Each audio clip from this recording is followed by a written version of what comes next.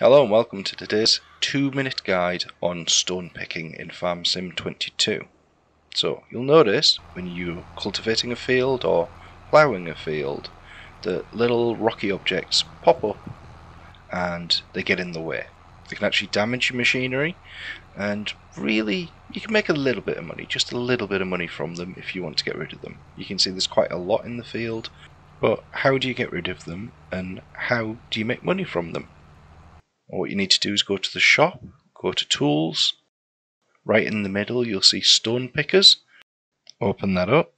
You've only got a choice of 3 at the moment. We're going to have a look at the most expensive one, but obviously tailor it to your budget and the size of field.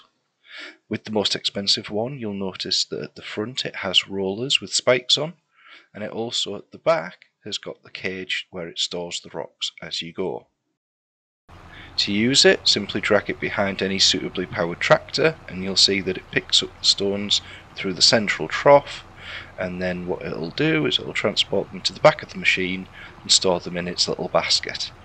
Now, an interesting note is you can't tip this straight into a trailer, so whilst it's clearing your field, you need to have a think about where you're going to dump it.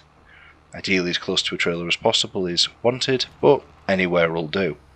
Dump it on the floor, then you'll need some sort of front loader, whether it's a telehandler or a tractor with an attachment, to pick them up, and then you're going to bring them over and dump them into the trailer like so. Once they're in the trailer, you need to go on the map and find the debris crusher, and you can tag it, drive there. When you're there, just tip.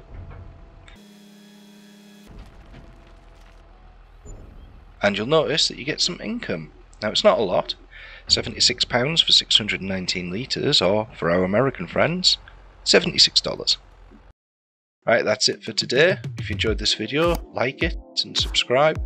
I'll see you in the next one.